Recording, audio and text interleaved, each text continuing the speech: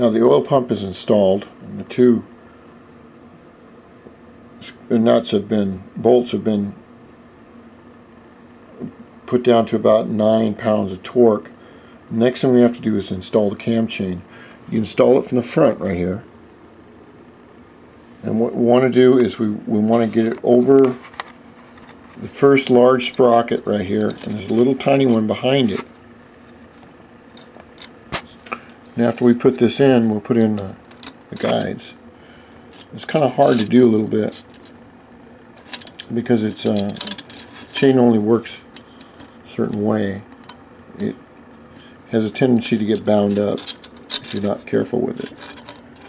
Alright, see, I've got the chain around the crankshaft, but I don't have it onto the sprocket.